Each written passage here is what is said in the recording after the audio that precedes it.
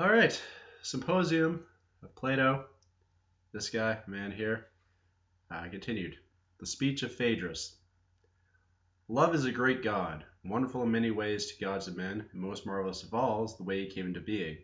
We honor him as one of the most ancient gods, and the proof of his great age is this. The parents of love have no place in poetry or legend. According to Hesiod, the first to be born was chaos. But then came earth, broad-chested, a seat for all, forever safe, and love. And Acucilios agrees with Hesiod. After chaos came earth and love, these two. And Parmenides tells of this beginning. The very first god she designed was love. All sides agree, then, that love is one of the most ancient gods. As such, he gives to us the greatest goods.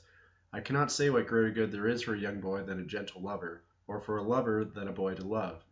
There's a certain guidance each person needs for his whole life if he is to live well, and nothing imparts this guidance, not high kinship, not public honor, not wealth. Nothing imparts this guidance as well as love. What guidance do I mean? I mean a sense of shame at acting shamefully, and a sense of pride in acting well. Without these, nothing fine or great can be accomplished in public or in private. What I say is this: if a man in love is found doing something shameful, or accepting shameful treatment because he is a coward and makes no defense, then nothing would give him more pain than being seen by the boy he loves, not even being seen by his father or his comrades.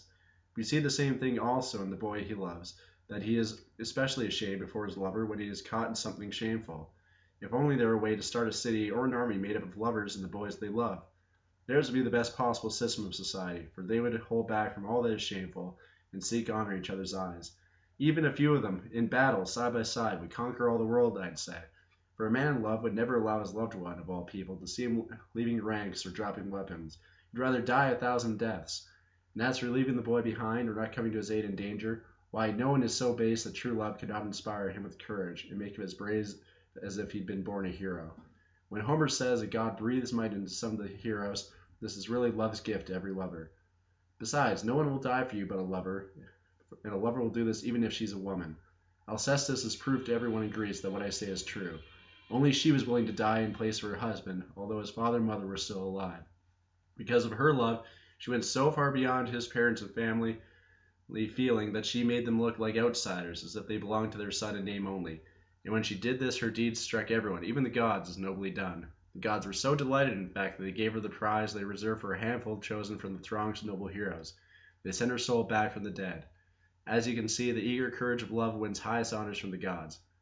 Orpheus, however, they sent unsatisfied from Hades, after showing him only an image of the woman he came for. They did not give him the woman herself, because they thought he was soft. He was, after all, a cithara player, and did not dare to die like Alcestis for love's sake, but contrived to enter living into Hades. So they punished him for that, and made him die at the hands of women. The honor they gave to Achilles is another matter. They sent him to the Isles of the Blessed because he dared to stand by his lover Patroclus and avenge him, even after he had learned from his mother that he would die if he killed Hector, but that if he chose otherwise he'd go home and end his life as an old man. Instead, he chose to die for Patroclus, and more than that, he did it for a man whose life was already over. The gods were highly delighted at this, of course, and gave him special honor because he made so much of his lover. Aeschylus talks nonsense when he claims Achilles was the lover. He was more beautiful than Patroclus, more beautiful than all the heroes, and still beardless. Besides, he was much younger, as Homer says.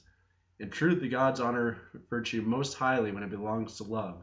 They are more impressed and delighted, however, and are more generous with the loved one who cherishes his lover than with a lover who cherishes the boy he loves. The lover is more godlike than his boy, you see, since he is inspired by a god.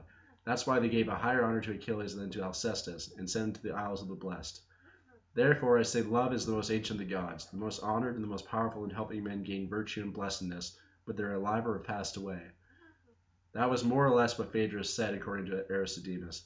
They followed several other speeches, which he couldn't remember very well, so he skipped them and went directly to the speech of Pausanias.